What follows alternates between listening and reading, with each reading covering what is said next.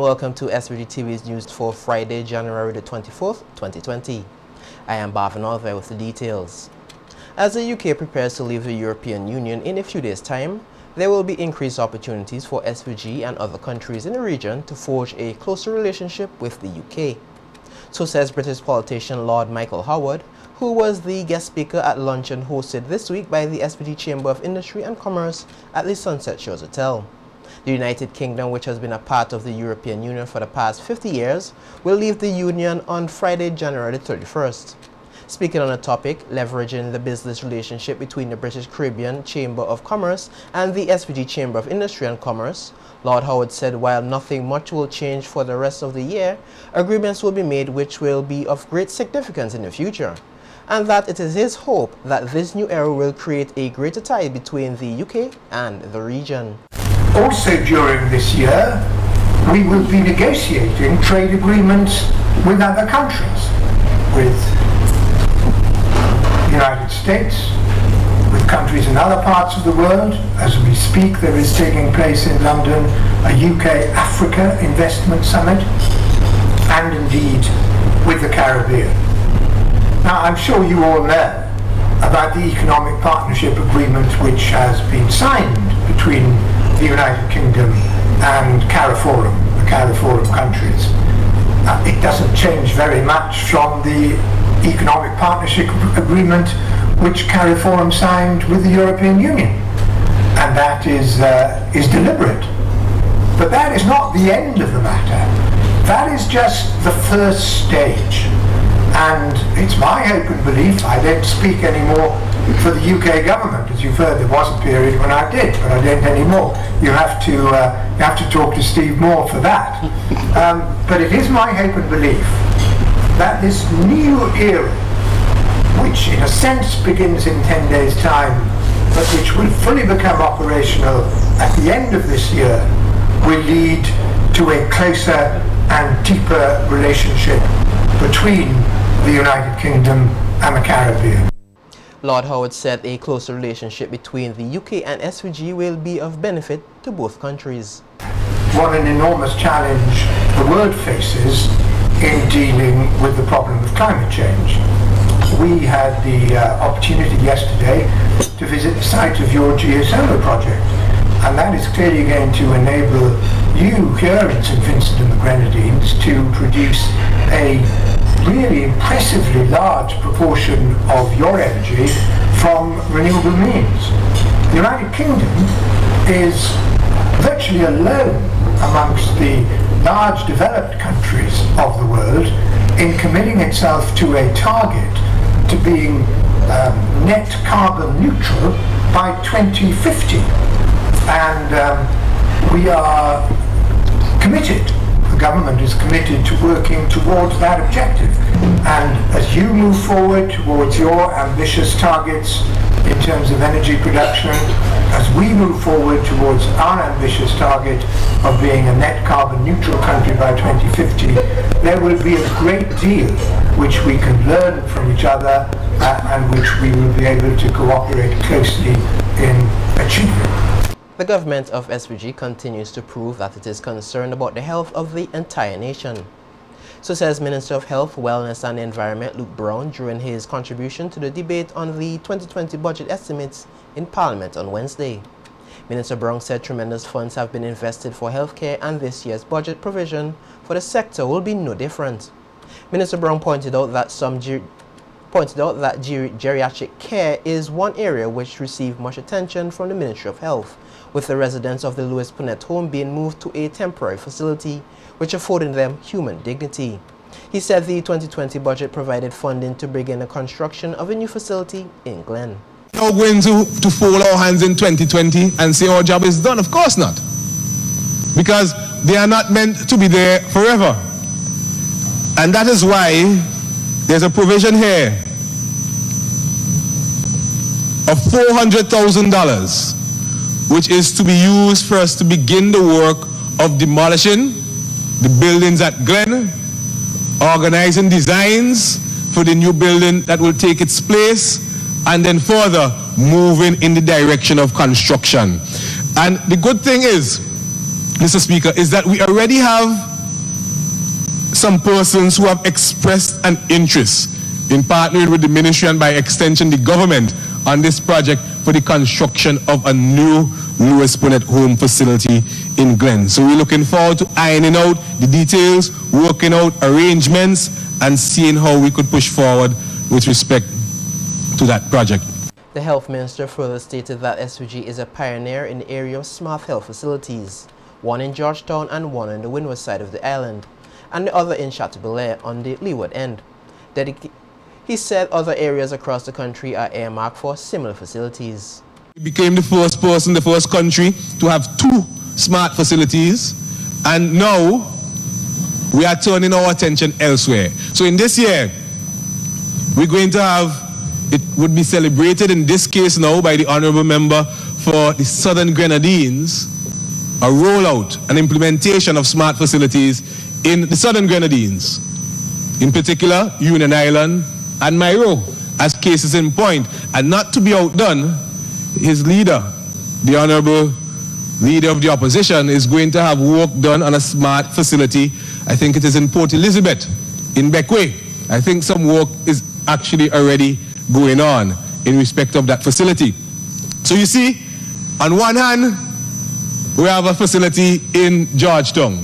On the other hand, we have a facility in North Leeward. And then we have facilities going all the way down to the Southern Grenadines. This government is interested in healthcare provision throughout St. Vincent and the Grenadines. Brown said some funds have been set aside to conduct some residual work at the Mental Health Rehabilitation Center.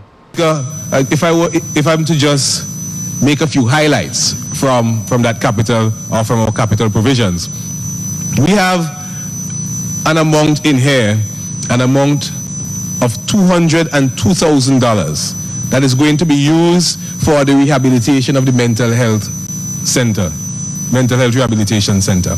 There's some work which has to be done out there, and in particular, some work with respect to plumbing. Mr. Speaker, you may recall that in December 2016, we opened the renovated, the upgraded mental health rehabilitation center. It cost the government $4.1 million. But there's some residual issues which are attributable to the age of the building in general, and in particular the plumbing system. So we are going to make sure that that is corrected in this upcoming year, 2020. Meanwhile, Opposition Member of Parliament for North Leeward, Roland Matthews, has made an appeal for more support to be given to traditional marijuana farmers who are desirous of getting involved in the SVG medicinal cannabis industry. He was at the time making contributions to the debate on the 2020 budget estimates. Matthews told Parliament some of these farmers lack the resources needed to thrive in the industry. My fella said that when Sabi say we go make 5, I said, nah, you make 10, no, it's 15. And then another fella come back and say, no, it's 5 points that we collect, so I don't know what to believe. Mr. Speaker, with all these monies going around, I am hoping that efforts will be taken into consideration when dealing with the traditional farmers, because they need help. There are certain conditions that they must meet in order to be growing marijuana for medical purposes. It's not the same as the traditional marijuana. It's not the same. It's a different process. Some things might be similar, yes, but you're talking about medicinal, and there must be certain guidelines that will incur costs. So I am hoping that some of these monies, because we discussed it, I remember, in the bill, and I hope that it will reach down to the traditional farmers in some sort of support. Matthews used the opportunity to appeal to the authorities to compensate Fitzhugh's farmer Hamilton Edwards, whose marijuana crop was destroyed during a police raid. Everybody say, everyone say. So what happened? So you say that if I am asking, you said a mistake was made, you said people want to get at your government and have nowhere to cut it down. I am asking you now, based on what we have in the estimate, some sort of help be given to Mr. Edwards, and you are saying it's demagoguery. I am hoping, you know, that what you say there, it don't happen. I am hoping that Mr. Edwards gets some form of compensation. You know, I'm hoping so. Because he worked hard and he spent a lot of money. So, have a heart, Mr. Minister of Finance. Have a heart, Mr. Agriculture Minister, when you're begging him for the support to Mr. Edwards, so that he can start again.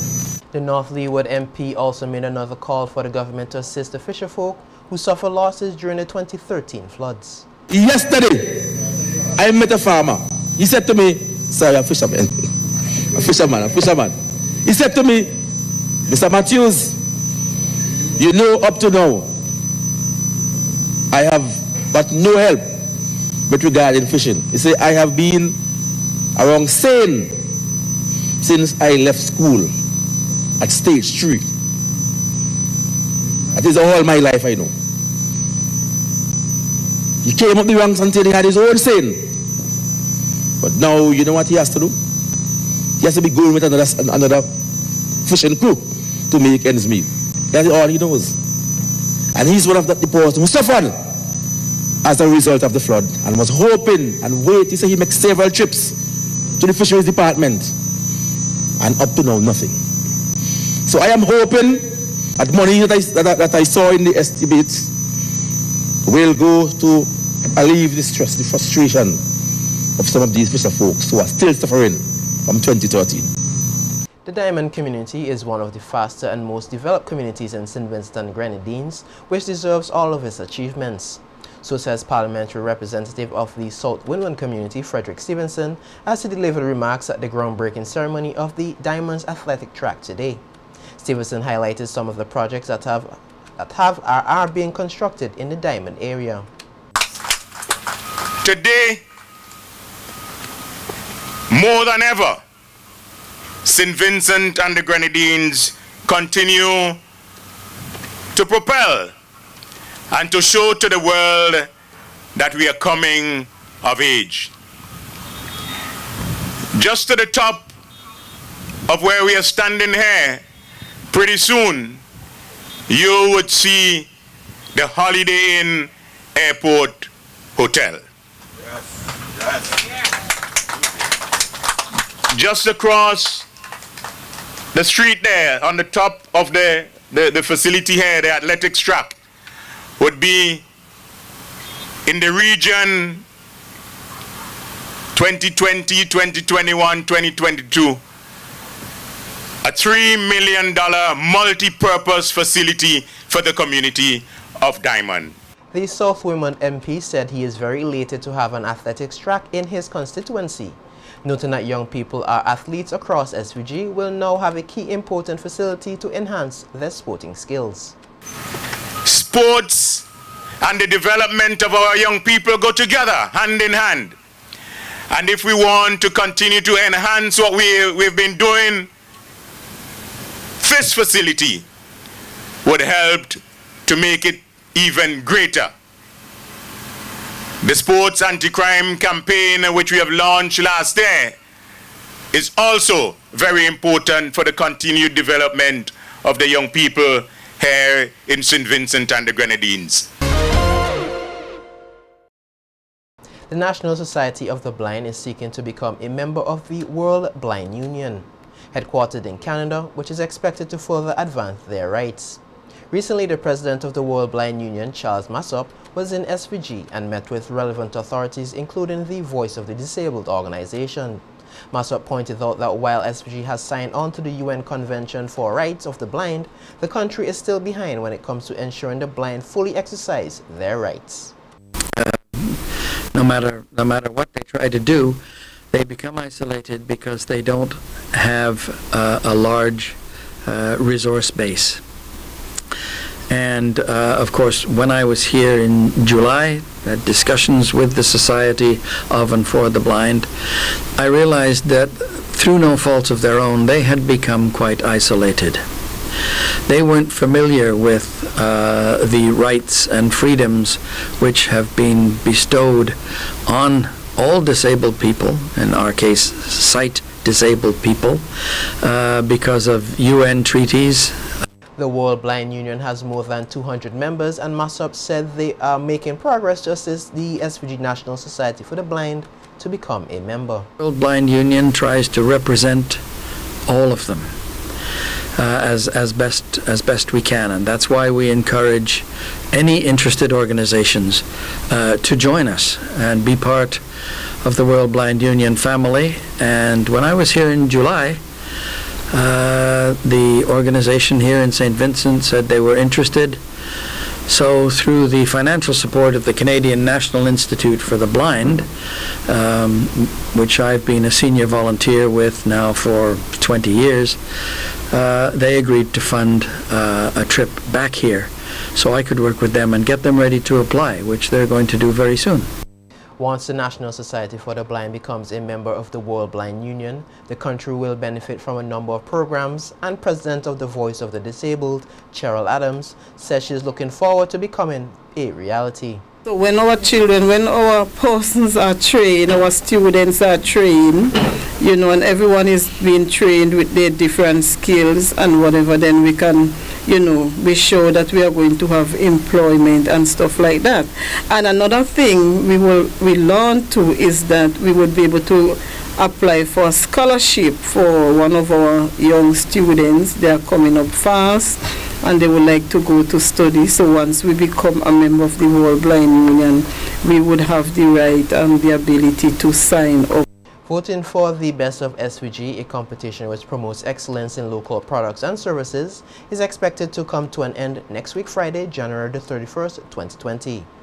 Marketing and Advertising Sales Executive of Interactive Media, the entity that is initiated the awards, Latanya Grant, says they are overwhelmed by the response from persons locally and abroad, which augurs well for the finalists and winners.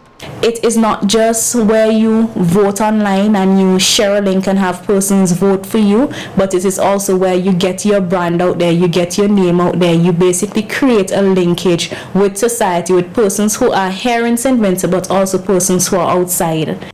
Grant said there are 115 categories in the Best of SVG competition. Once selected, the awardees will have much to benefit from. Once you participate in the Best of SVG online, the page stays up for an entire year until we have the Best of SVG 2020.